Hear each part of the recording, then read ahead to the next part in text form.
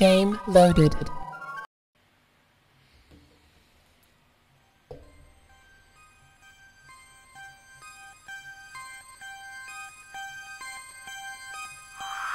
Neo San Francisco, 2064 AD. The world is on the cusp of not one, but three technological singularities.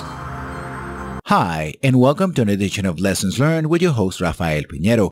Welcome back again to the Lessons Learned podcast. Today we have an interview with Matt Conn, CEO of Midboss and one of the creators of Read Only Memories, a cyberpunk adventure. So let's get to it, Matt. First of all, I found the idea of the game very interesting because as soon as I started playing it, it reminded me of one particular game. I played a lot of adventure games, but the one that it reminded me of was Neuromancer. For people who don't know, Neuromancer is not only the seminal work in cyberpunk subgenre, but it also created a point-and-click adventure that came out in the 1980s for home computers and PCs, such as the Commodore 64, the Apple II, and the IBM PC back in the day. And when I started playing your game, it just brought me back immediately to that particular game. Have you heard of it? Had you played it before? Yeah, I'm familiar with that, and we actually have some Neuromancer references in the game. Growing up, I was, I'm a huge fan of point-and-click adventure games, but I never really got into the fantasy genre, but I loved cyberpunk. I love, Snatcher, Rise of the Dragon, the Blade Runner game. I just love kind of the idea of Shadowrun. I love the idea of kind of just diving into this kind of near future world where, it's based off of reality, and I think you can make logical steps in terms of like what this new world looks like, and it's something that I feel is a lot more, you can imagine yourself being there. You can imagine kind of what that world is.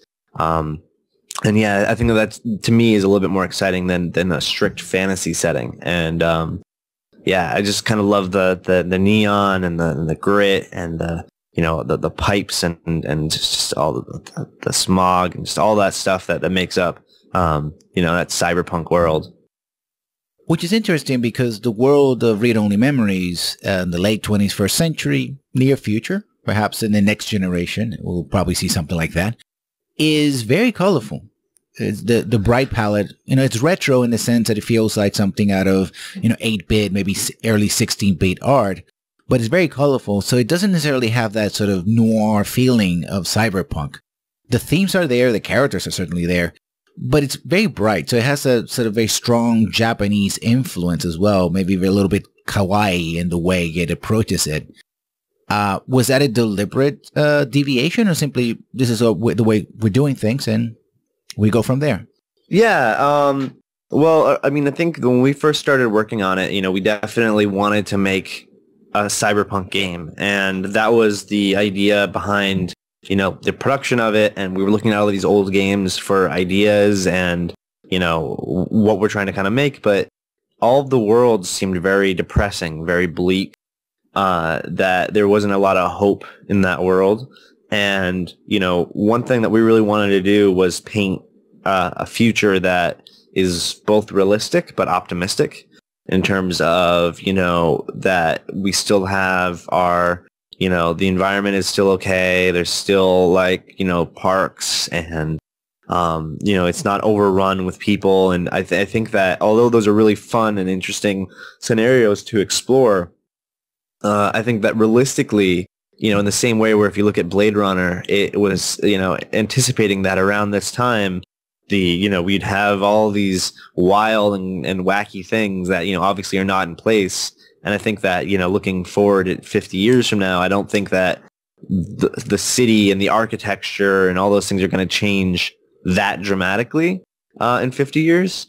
And I think that, we wanted to create something that's both realistic, but also, we wanted to create kind of basically like bubblegum cyberpunk, where our game has a lot of, anime influence, Bubblegum Crisis, kind of anime style cyberpunk mixed in with our world, and that allows, I think, for it to be, fun and cute and accessible and not oppressive, while still having that cyberpunk kind of underpinnings of, what the plot is and the characters and kind of where the plot goes, while still being fun and I don't know, like I love kawaii. I love cute. I love, I think that we all like cute things at here at Midboss.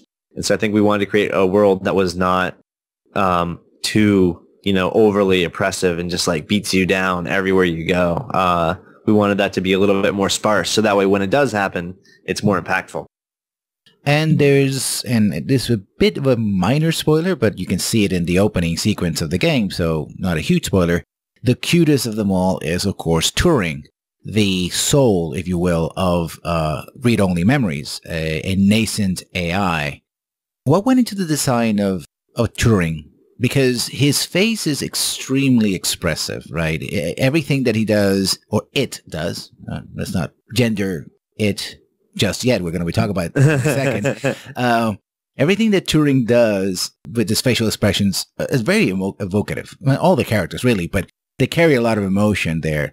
How do you guys manage to pull that off? Honestly, so we also run GamerX, which is a gaming convention that focuses on LGBT stuff. And so Turing was originally a mascot that we made for the convention. And the idea behind it was, by creating this robot, with this kind of globe screen face, it allows to kind of be it kind of allows for unlimited customization or like whatever we want to kind of do with his face, whether it be whatever, kind of whatever emotion that Turing wants to show.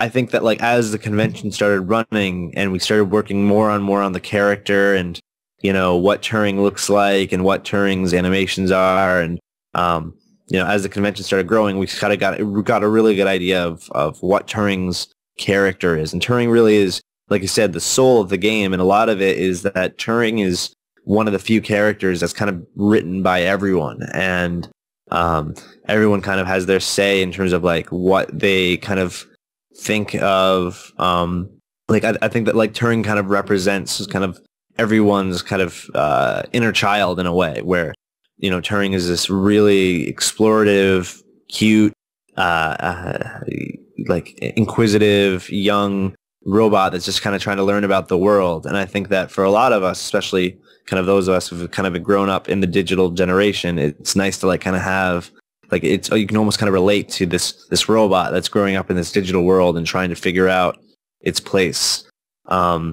And yeah, I mean, Turing was sort of the nexus of it all. Like we always knew that we wanted to make a game with Turing. So Turing existed before we had the story for anything else already done. And so Turing already, we had been working with Turing for 2 years and, coming up with emotions and feelings for Turing. And I think that's why Turing really shines through in the game is, like that's a character that has been around for a long time. And I think we've all, had a say and a hand in kind of helping create, the best version of Turing possible.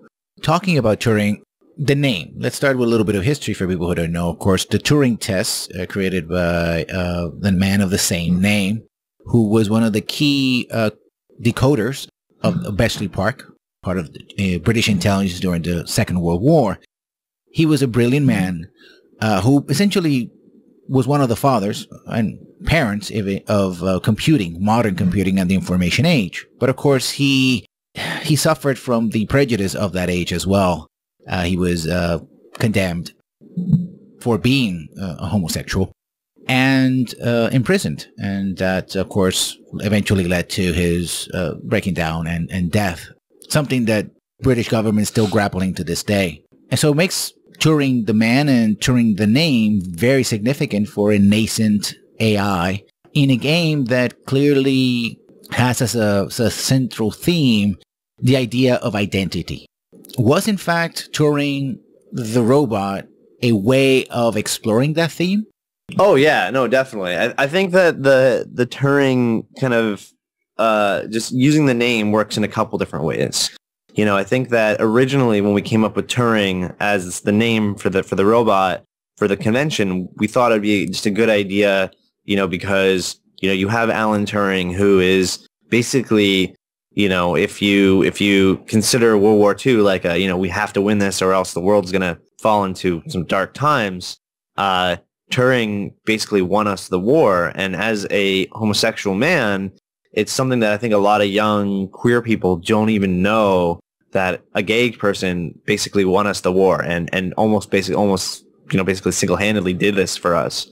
And I think that that's something that is a good piece of history for young people to at least be able to be aware of. And, I think it's a really cool role model that I think that, because of history and the way that history books are written, not a lot of people are aware of that. And so that's sort of the idea behind calling the robot Turing at first.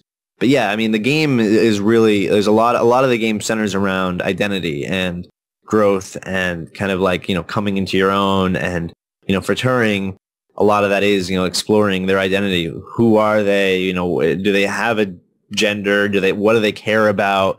And as you go on this adventure with them, they also kind of learn from you. And depending on how you treat them, they react based off that. And so a lot of it is Turing is learning about the world around them. And as this kind of sapient AI, they are basically like, a human that is growing and learning at, a much faster speed than humans. And so you see kind of the result of how you treat Turing and very quickly in terms of how they react and change. But yeah, I think that like, Alan Turing's story is very kind of like central to the character of Turing, the robot, because, whether it be the Turing test or Turing, or Alan Turing's, actual sexuality, I think that there's a lot of parallels there in terms of Turing entering this world where they don't really know who they are. There's a lot of people out there like the Human Revolution that maybe do not want to see artificial life sprout up, and kind of exploring what these new potential prejudices could be, and not just with Turing but also with cyborgs and hybrids and all these different other people that basically are the new, there's still prejudices against LGBT people and people of color, sure, but it's not as bad as it was 50 years ago. Now people are scared of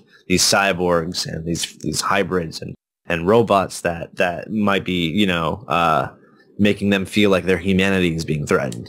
But then, as much as science fiction is and runs on allegory, beyond Turing, we do have these body modifications. We have the ability to create cyborgs. We have the ability to, it may seem superficial, but give people cat ears and tails and whiskers and the like, as well as is hinted in the game that genetic modification goes much deeper. And in fact, that it can solve long-term illness and heal people in ways that can be done today. But that, of course, as you mentioned, the Human Revolution, one of the groups inside the game reacts to it. So is that an allegory, for example, for one of the central themes of almost always comes up in discussion of LGBT plus issues, the search for identity and the defining of identity and the pushback against that?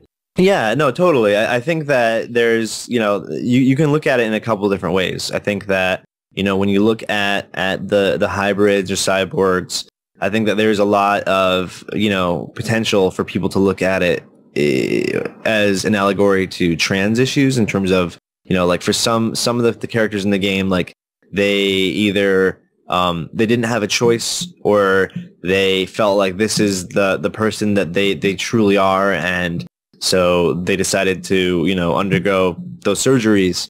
And I think that, although it's obviously not, one-to-one, the idea of people kind of being transhumanist and being like, my physical body is not necessarily a representation of my brain, and I'm trying to make myself be the, kind of perfect, version of who I truly am, be my true self, I think is something that, whether that be, having physical alterations or, whatever. I think that there's a lot of you can see allegories there to people, whether they, if they get plastic surgery or they go, gender confirmation surgery or this or that.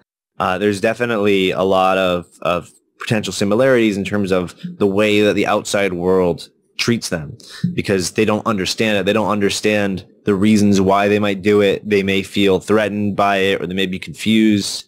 And so, we kind of wanted to explore that idea of, I think that as a gay man, looking back at being a kid and now, nearly 30 years later, the way that the world treats gay people is very different. And it seems like, although, we obviously are not post homophobia, it's definitely gotten a lot better for gay men and to an extent, lesbian women.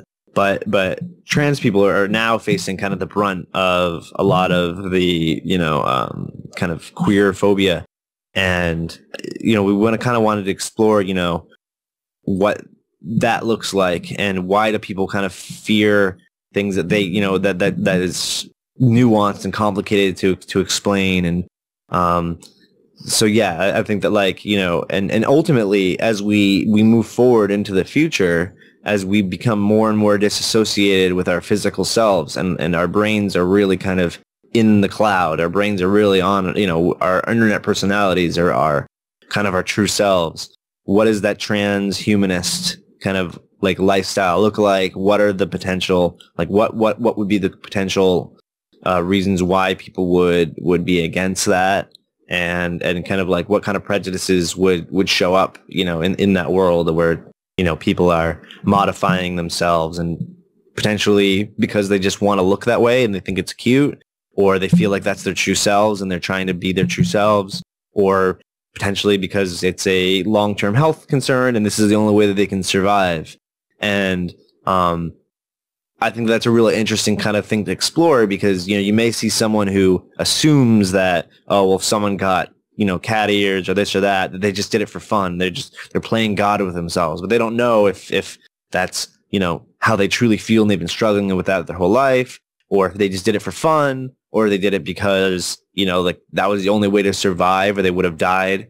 And I think that it's always kind of interesting seeing how people think about those things and what their complaints are. And we try to kind of paint the resistance to that as not being,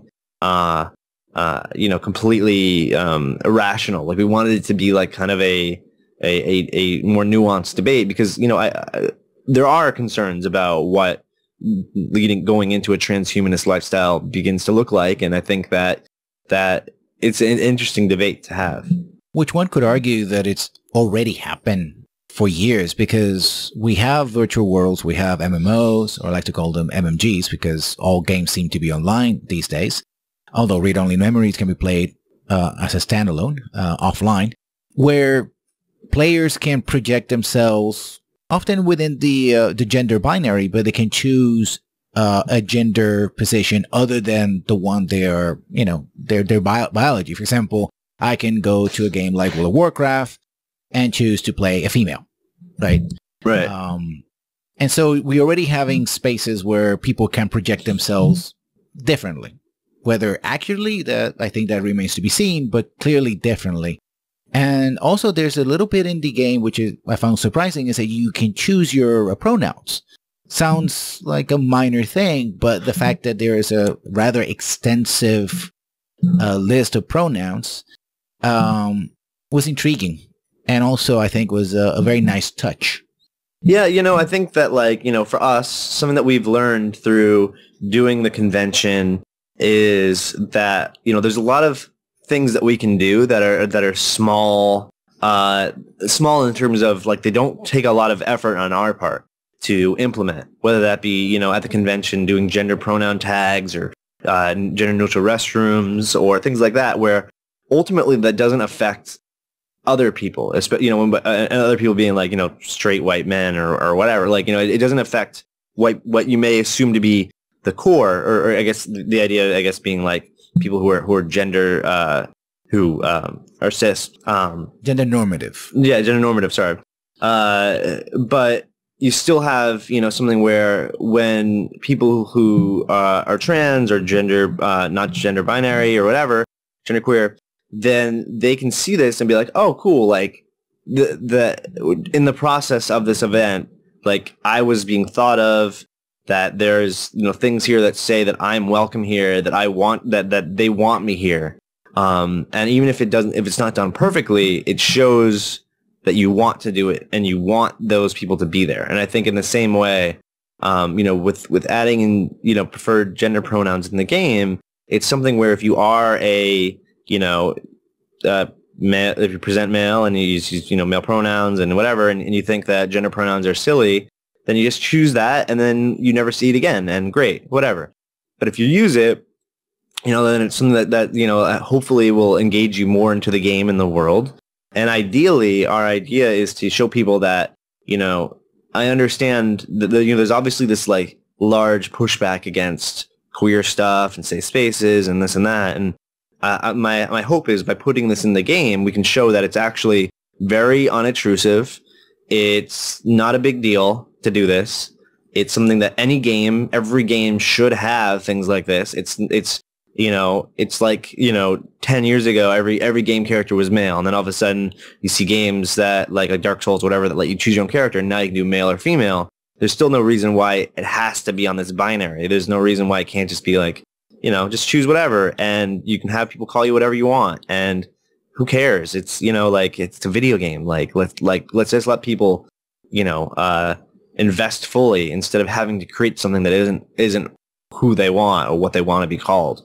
And so that was sort of our thought process behind that, was to create something that is, something that can be very normalized. It's not a big deal. It's not obtrusive. If you are, a straight white male teenage boy from the middle of America, you just be like, choose he, and then that's it. And then you're done. You don't have to like worry. It's not like we're not judging you or anything. I think it's more of just a way to, I think show people that you can add in gender diverse stuff, and it's not a big, I don't think it's a big deal. Which brings me to another question, because you just said it's not a big deal. And often when the inclusion of other characters other than outside of gender binary is brought into any game, etc., or even other media, people say, oh, it's great that they have it, and they didn't make a big deal out of it. I suppose that in my intersection where I come from, yes, I am a white cis male, but I'm also a Puerto Rican, which within the context of the United States would make me a Hispanic. And perhaps often the way I'm seen is seen through someone else's view of what's supposed to be Hispanic. And sometimes maybe I want someone to make a big deal about being Puerto Rican, right? Sure. And make that a big deal. So finding a balance between, okay, you have it, but we're going to low key it, or perhaps saying, well, it's in there and it's important to us, without sort of going all the way to sort of something like a afternoon school special of some sort, like the one episode where we talk about the kid in the wheelchair once and then we don't talk to that kid ever again. I mean, how do you draw that balance? If it's a balance that needs to be drawn at all. No, I mean, it's definitely tough. And I think that, I actually, so we just had GamerX Australia, and I talked to someone who was down in Australia who made a game that is very gay, and like very unafraid to just be like, this, we are just gay, and like it's very kind of sexualized, and a lot of like, I don't know how to explain it, but it's a game that I think if you were not a gay person, I don't know if it's the kind of game that you'd play. But I think if you are gay and you're like, awesome, like it is so made for you. And, and he was kind of feeling like, our game was too subtle and it was trying to apologize for itself. And I see his point. I see like, you should be able to create something that is just like, this is who I am. This is my true self. This is, me unfiltered. And people who play that will see that, and they'll see your passion, and they'll see, what this world is that you want to create, and they'll resonate with that. And I love that. And I think that's great. I think that's a great way of doing it. But my concern, and one of the things I really want to focus on, is creating subversive art in a way where I want this to be a game that mainstream public will not be like, oh, that's just a gay game. That's a game that doesn't have these, that isn't really, made for me. And I think that there is that idea of like, if a game is gay, or it's a game that is outside of certain, boundaries, then they assume that it's not made for them. And I think that for us, there's, I think that, a lot of capitalist games have to go through this, where it's like, how do we sell this to the mainstream? And for us, the money's not a concern, but how do we make sure that we're creating something that non-queer people, we want to make something that obviously that queer people will like and enjoy, but we also want to create something that non-queer people will still want to play and get into, and then be like, oh, I interacted with a trans person, or I interacted with, this, or I better understand these issues. And that was a little bit of our goal, is like, how do we create something that will not necessarily scare off, just an average gamer from, like, they see it and they're like, oh, well, that clearly isn't made for me. We want to extend that I think can appeal to anybody to download and try, and hopefully they get invested in the world and the story. And then as they do that, then they start meeting these different characters, Tomcat and Jess and Melody and Sympathy and all these different people who have a variety of gender and sexual diverse, characteristics. And then hopefully by that time they're already invested in it, and they can kind of see that these characters are normal people with wants and desires and problems and good and bad. And hopefully, I think that, like, even for myself, growing up in Vermont, I grew up in a very whitewashed, it was like 98% white. There wasn't a lot of culture there. And so you grow up even with the most, I think my parents did a great job and they're awesome. You grew up still in a bit of a racist community because it's all white people. And I think that part of what really helped me grow as a person is coming out to California and, traveling the world a little bit and meeting people from different areas, and, all these, like, stereotypes that you hear from media or from, school, they start dissolving away because, you start realizing that, what you may have learned as an American about Mexicans, or what you may have learned, whatever, is not true.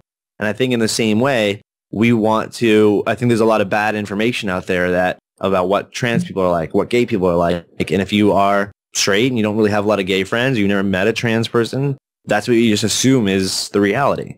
And I think that, by creating this world in a way, we can hopefully introduce younger gamers and people who are into this kind of world who maybe don't interact with trans people or queer people, or don't even think about what, identity looks like, or transhuman identity might look like. This is kind of a chance to explore those ideas in a way that is not, like I was mentioning before, hopefully they don't immediately go, oh, well, this is a gay game. This is not made for me. And I think that that's been one of our biggest problems with GamerX is, although our convention is focused on celebrating LGBT themes and issues and creating that safe space, I talked to so many people who were like, oh, that looks cool, or I love this speaker, but I'm straight, and so I don't want to intrude on your space, or that's not made for me. And I'm like, no, like, we want you here. Like, that's the whole point. The whole point is to create a space where, queer people are being thought of first and foremost. That way they can have a great experience and they know that they're welcome. But ultimately, like, we don't want to create a ghetto where it's just like, this is the gamer ghetto and it's only for gay gamers. Like, we want it to be a thing where it's for everyone in the community and everyone can get along, and people who might be curious about what some of the concerns or things that are going on in the queer gaming community, they can come and see it and be like, oh, I better understand this, or I can talk to someone who's involved in this stuff. And that's sort of our goal with Read Only Memories is, we realize that with GamerX that there's that certain stigma of it being a gay convention and this and that's going to immediately, make it so it's harder to be accessible for people who are not necessarily queer or already sympathetic to the cause. And so I think that by creating a game in this style, this allows us to create something that is scalable, can go across the world. It's, it's cheap, and in terms of for the player to play, and I think can allow us to be a little bit more subtle with, discussing these things. But that being said, that doesn't necessarily mean that our next games might not be way, way more over the top and flamboyant. I think that, there's different ways of going about it. And I don't know if this was necessarily the right way or the wrong way, but it has, I think, allowed us to reach a big audience of, people who I don't think would ever play a game if they thought it was just a game for gay people. Whether that be because they're homophobic or they just assume that it's not made for them. I think that this has helped us reach a much wider audience than if it was just a game that was a gay game. Talking about the interaction between, different people, basically, both in the convention and with the game, have you received a wellspring of support or a massive pushback? How has been the reception to this game out there in the sort of the wild and woolly gaming community? Yeah, it's been actually pretty positive. I think that we definitely expected pushback, and definitely we see that, but it seems like it's mostly from that core internet crowd that doesn't really like things like this in general. And so, and I think that they mostly just don't like it because they see the GamerX affiliation, and they immediately are like, well, we don't like GamerX because the things that they're fighting for, and so therefore we don't like this.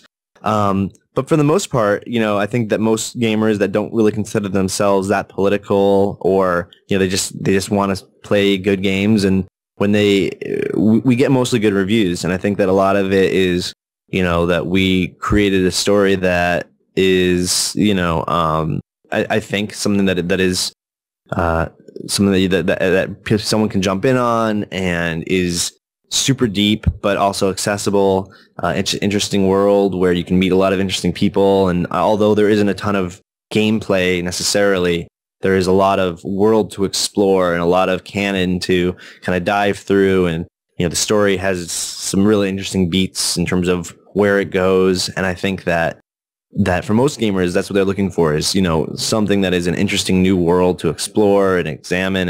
And I think that for our first game, I think that this was something that hopefully, and I think that a lot of gamers who played it, this is something that I think that is engaging, and we see a lot of people who started up, play through it to the end, and they really enjoy it, and they leave positive reviews. So yeah, I mean, I haven't seen a ton of pushback from people outside of that kind of 4chan kind of community.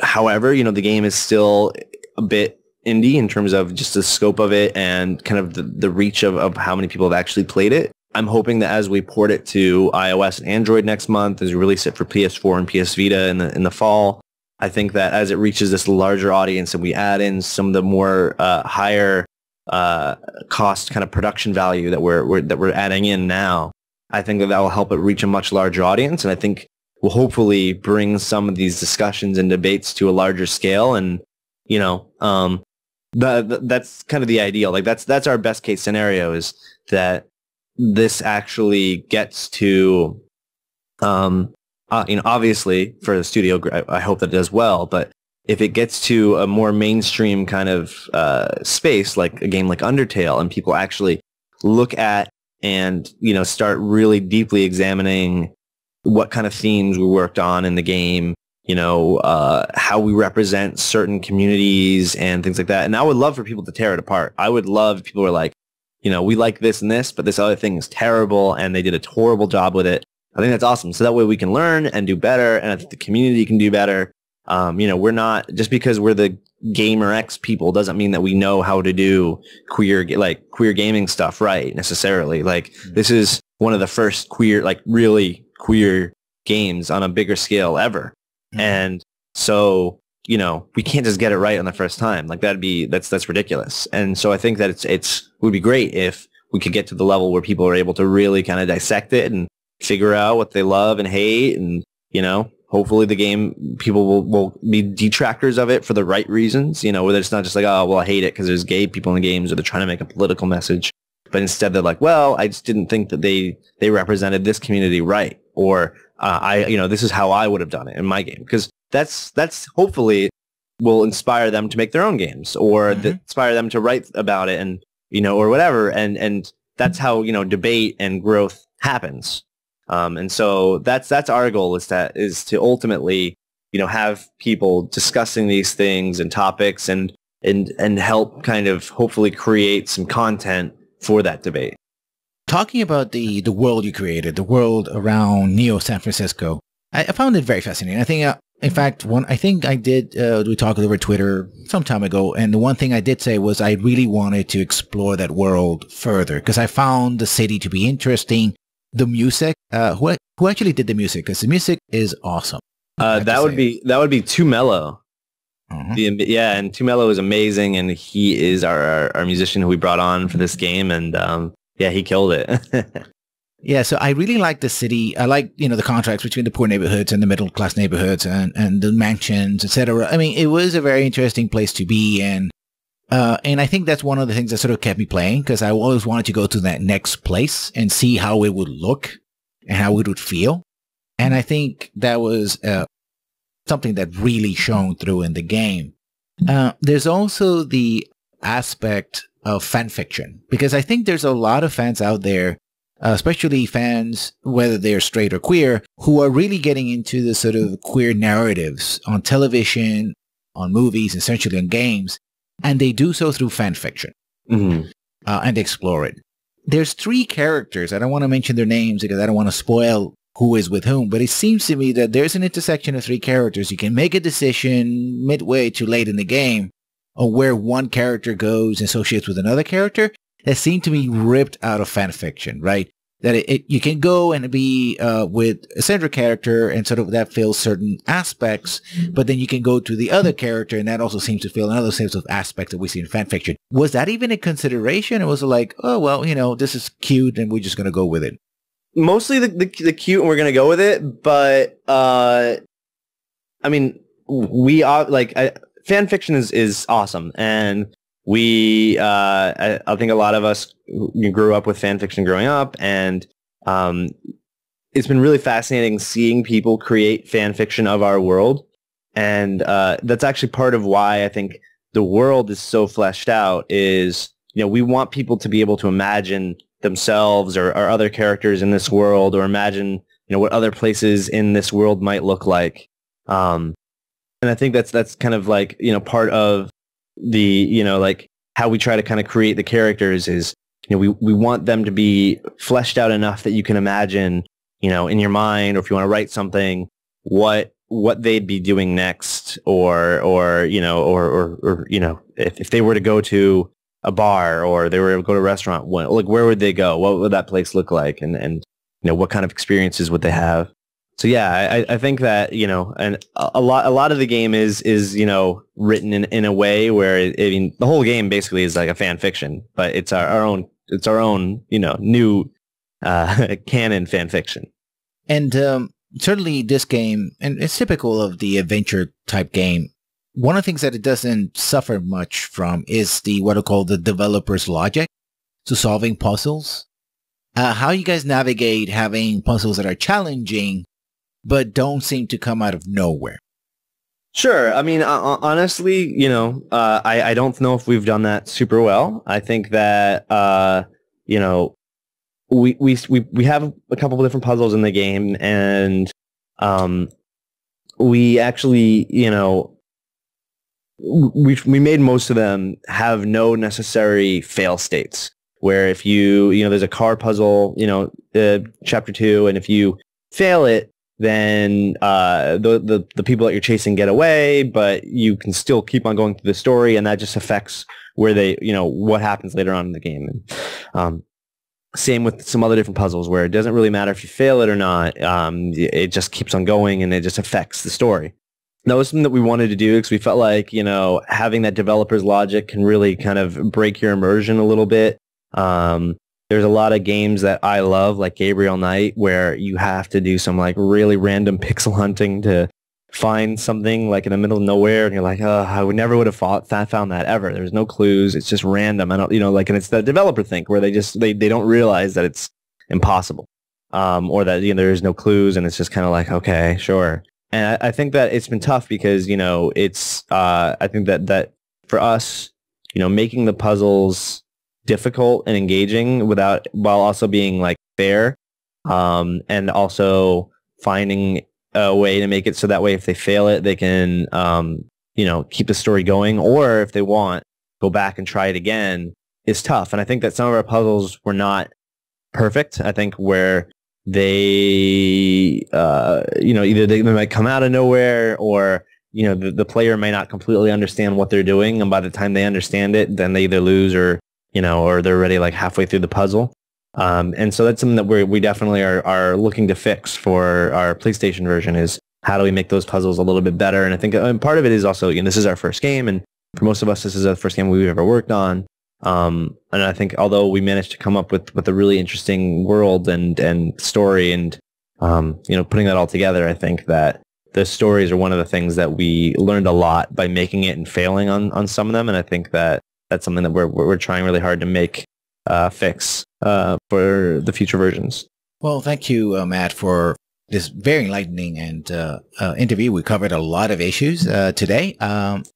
Please tell us where we can find you and Midboss and GamerX on the interwebs. Sure. So I'm Matt Conn. You can follow me on Twitter at Matt, MattConn. GamerX is gamerx.com, GAYMERX.com, or at GamerX on Twitter. And then Read Only Memories is at ROM2064 or readonlymemory.es, or if you go to midboss.com, you can find the Read Only Memories website, and Midboss is at We Are Midboss on Twitter. And so right now Read Only Memories is out on Steam and all those different platforms. It's going to be out on iOS and Android starting at the end of at the end of May. And then 2064 Read Only Memories, the full version with voice acting with some really amazing voice actors, including Lee and Clementine from The Walking Dead, Launchpad McQuack, bunch of Chie from Persona 4, Golan. Some really amazing people are going to be joining us for the voice acting, and that's going to be coming out on PS4 and Vita in the fall. So lots of great stuff coming out this year from the 2064 Neo SF world. And I'd like to give a shout out to Lara K. Buzz, or Lara K. Dale, who is being just informed that she's the new boss at the GamerX convention. Exactly how does that work? Can you give me a little bit of detail before we sign off on that? Sure. Well, so, at GamerX, we have bosses of honor, and our bosses of honor are really just people that are doing awesome stuff for the queer community in video games in some way. So whether that be, we had WWE's first LGBT wrestler ever who, was also making his debut in WWE 2K15, to people like David Gator, lead writer for the Dragon Age series, to people like Anna Anthropy, who are making amazing, indie games and writing about it. This year we have some amazing folks like, Catherine Cross and different people who are around the industry. But, Laura and Jim together, but both of them have really been fighting the good fight in terms of, creating a better space for queer people in gaming. And we wanted to have Laura for a while. And I think that, we were just afraid about the whole traveling, across the country or across the world. But, we thought, especially now with some of the stuff that Laura's, now personally working on, and kind of, seeing where kind of a lot of the stuff that she's been working on and covering has kind of shifted to. She's really been focusing on a lot of more on queer and trans issues. And, she has a pretty sizable audience and level of, respect that she's earned through all of her work in the community. And I think that, she's a great example of the kind of people that we want to, put up on a pedestal and be like, look at these people that are changing the world and are doing awesome things and are trying to, make the gaming world better for other people that are like them. And I think that's amazing. And, that's why we chose Laura K. Dale. And, I'm really excited that we get to bring them over here and have them at GamerX this year.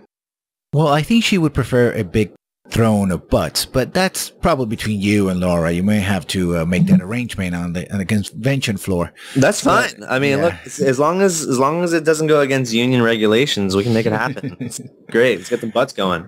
Yeah. So once again, Matt Conn, thank you for being here. And to my audience, as always, if you like this or any video on my channel, please comment and subscribe, and we will see you when we see you. Good night.